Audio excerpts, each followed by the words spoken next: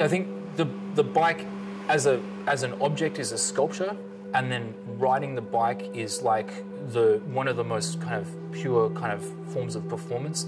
And then you put it all together, and it looks like a lifetime of inspiration.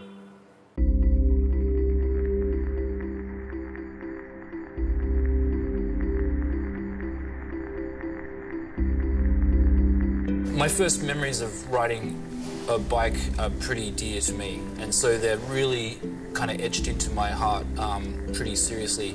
The very first time I remember was actually on a trike with my brother in far northern New South Wales, and the only place we could ride these trikes was on this big kind of tank, a concrete sort of circle tank, which I later found out was the septic tank. We couldn't smell the tank because we were too busy having fun on tricycles, just riding around and around and around for hours. And as a kid, I remember being given this oversized Stingray frame. It was this black frame before we could access BMX frames at the time. And so I was really a little kid on a much bigger frame. And that didn't matter to me because it was my first bike. And this bike represented freedom for me, straight up. I remember even as a very young child putting playing cards on the back of the bike with pegs to kind of simulate the sound of a motorcycle. That was really creative, and we all used to do that kind of stuff.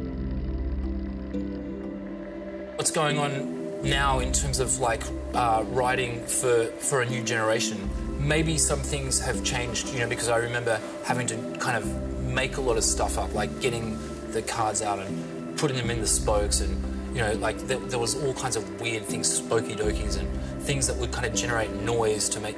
It was a very creative space, and I think that it's still a creative space. It always will be, because it has that connection to freedom, and it's also kids just doing what they want to do. I think writing as a kind of creative process is interesting, because I remember once this great artist Paul Clay said that for him drawing was like taking a line for a walk, and for me drawing could be almost like taking a line for a ride.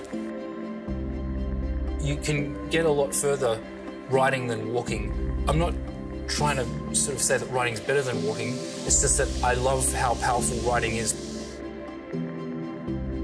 I think there's a really big connection between what I do as an artist and my experience as a bike rider. They're really connected in terms of this idea of being totally inspirational. The idea of having this thing that's connected to my body, it's not too small as to be like a prosthetic, like say a skateboard.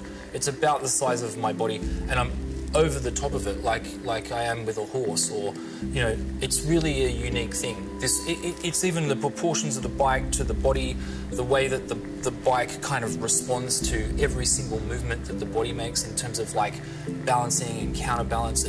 But then also I think that the decisions that you make on a bicycle can be so open. There's so many possibilities that automatically informs artwork, or the formulation or dreaming, or the kind of creation of a work. In fact, at certain points in my work as an artist, I've just brought bicycles directly into the studio, and they've formed the artwork themselves. And I even look at the history of artists doing that kind of stuff. One really famous example is Marcel Duchamp's 1913 bicycle wheel.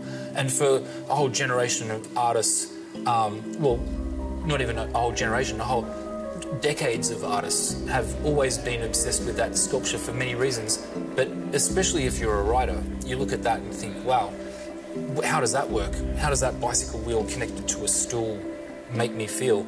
Can I ride it? That's the first thing I thought. It looks like a dysfunctional artwork, and it's definitely not a bicycle anymore. It's a stool bike, but can you ride it? It's a kind of a challenge that I ask myself as an artist. And I feel like I'm a part of a lot of different creative fields, and a lot of, work that I respond to, I can kind of see where the inspiration comes from, and often it's bicycles.